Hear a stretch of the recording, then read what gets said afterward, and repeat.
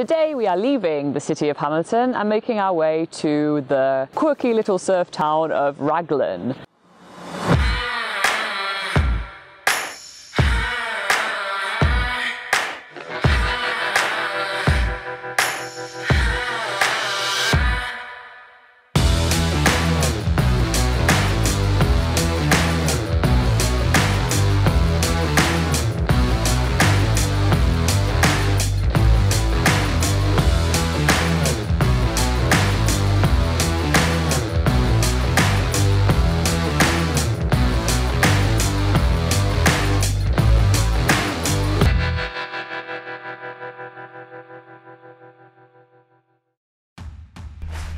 So today we're leaving Hamilton after spending quite a few days there and having you know, some ups and some downs. You know, we had a lot of fun in the city and we did a lot of fun activities, but this camper van is still a nightmare. So we will have to be back very soon.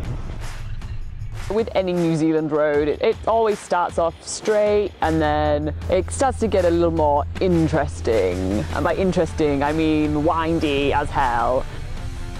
On the way, we noticed there is a tourist hotspot, which is a wind farm viewing area. Obviously, we can see the wind farms as we're driving along, and we're kind of like, oh yeah, there's a wind farm over there. But there's a whole viewing area dedicated to viewing such wind farms. So we park up there and... This is a letdown. It's literally facing a road with some wires, like electrical wires, and then behind, maybe in the horizon, if you have a good day, you'll see a couple of wind farms. What a letdown. I mean, come on, like New Zealand, you offer some of the best view in the world. What the hell is this one?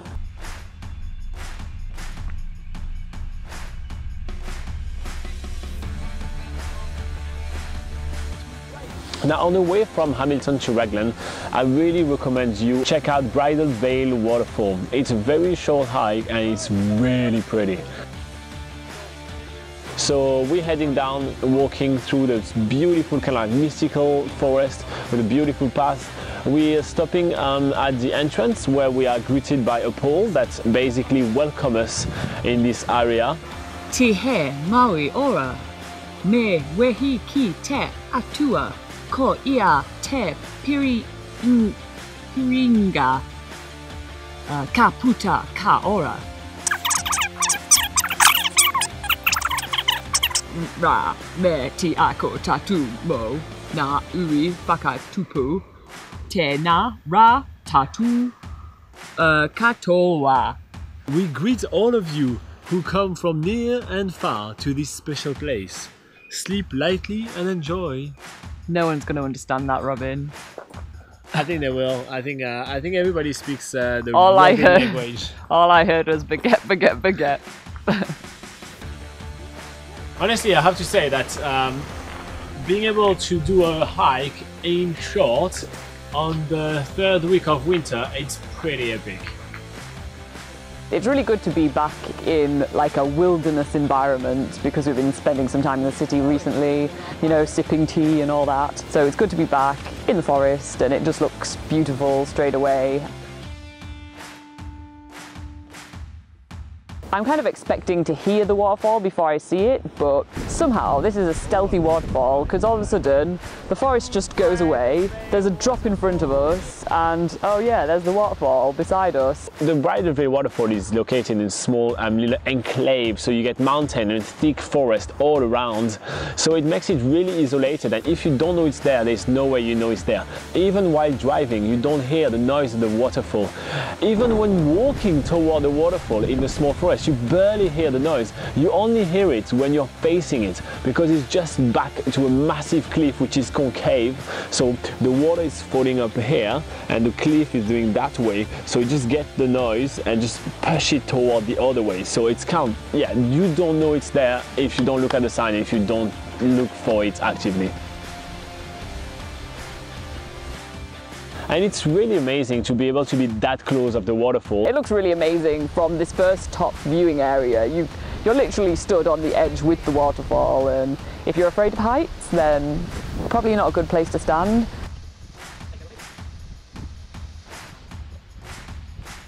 We're at work here. Well, So there's a few different viewing areas to the Bridal Veil Falls. The middle area is obviously really good because you get the whole grand scale of the waterfall, but obviously you need to go to the base. And to get down there, you need to go down 261 steps.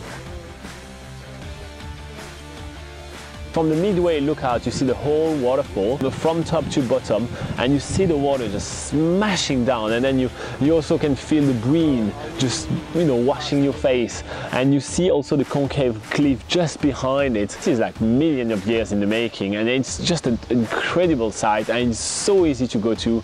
It is awesome. So we go down the 261 steps, and ta-da! It is unveiled. The Bridal Veil Falls is unveiled, and the base looks, it looks really awesome. Massive pool, goes into a small stream.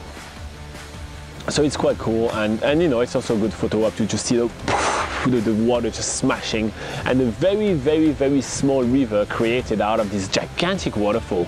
I mean, the waterfall is humongous, and then the river is like ridiculous, but I don't know, I just love seeing it. And it's time to go up, and this is when Laura is having a hard time. She's behind me like I feel I'm chased by a horde of hippopotamus out of shape. It's kind of ridiculous, the roar which is behind. It overpowers the roar of the waterfall, for fuck's sake.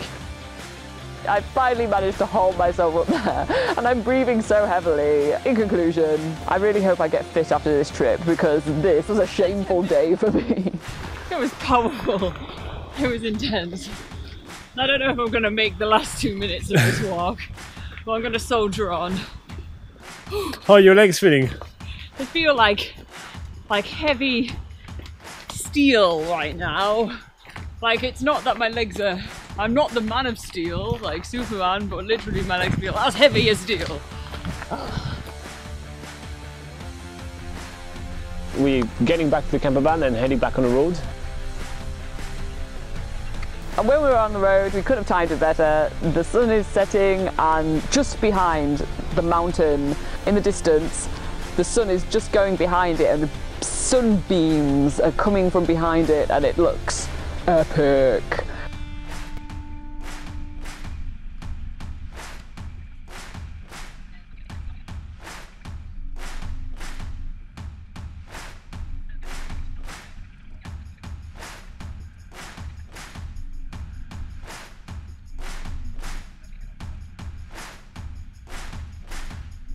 The Raglan Backpackers is all about like surfing, because Raglan is all about surfing, so it's a really good atmosphere. Everybody here is just like really relaxed and just ready to surf. There's like the hot pools, people are just relaxing in it. The showers are shaped like surfboard. Yeah, it's pretty cool. So we go in the kitchen, and I'm sick of Laura's food. I've been eating like, frozen pies for the last, I don't know how long.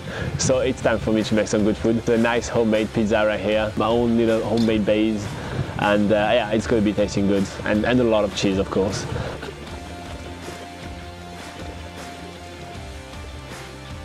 They're not as good as pies, pies are awful, but pizzas are amazing. So we eat some pizza, we go and have a couple of drinks with some people in the hostel. So we need to now get some rest, because we're going to go to an eel farm tomorrow, and that might just take it out of us.